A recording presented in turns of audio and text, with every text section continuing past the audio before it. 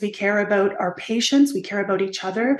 The whole thing has been very frustrating. Anu Marley knows what it's like to wait. Her knee surgery was canceled when her blood pressure skyrocketed. Soon she'll be back on a wait list. Hopefully it's not going to be a long wait, because walking around with knee pain is quite debilitating and frustrating and painful.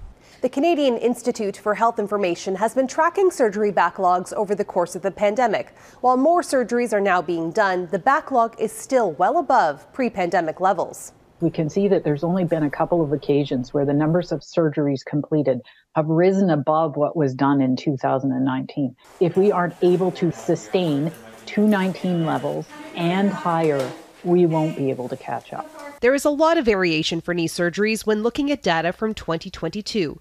In British Columbia, 56% of surgeries were performed within the recommended time frame of about 6 months.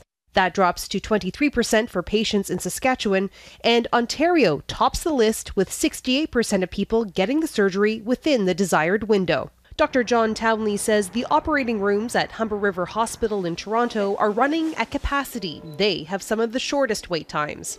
The vast majority of our cases are now day surgery cases, i.e., after the surgery is completed, we do not have to admit the patients to a surgical bed on the floor. They are discharged home. Experts say the discrepancies are unacceptable. We run all our healthcare systems in silos. We need a more national approach.